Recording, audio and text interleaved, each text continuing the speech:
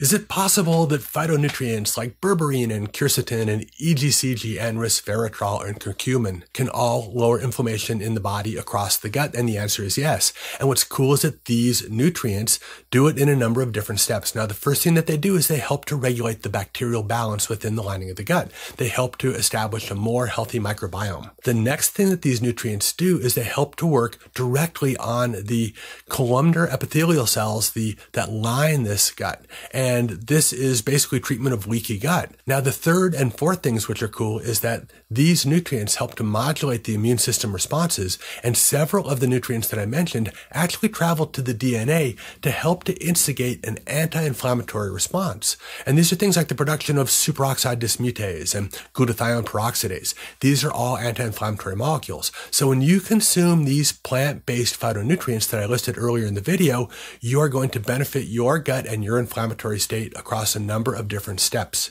And if you guys want to know the best way to dose these nutrients, I'd recommend that you look in the description, check out my FullScripts account, because what I do is I list the products that I've used with my patients and myself. I indicate their indications, their dosing, and each of them comes with a significant discount and free shipping. So if that interests you, check it out, and I'll see you guys in another video, and take care.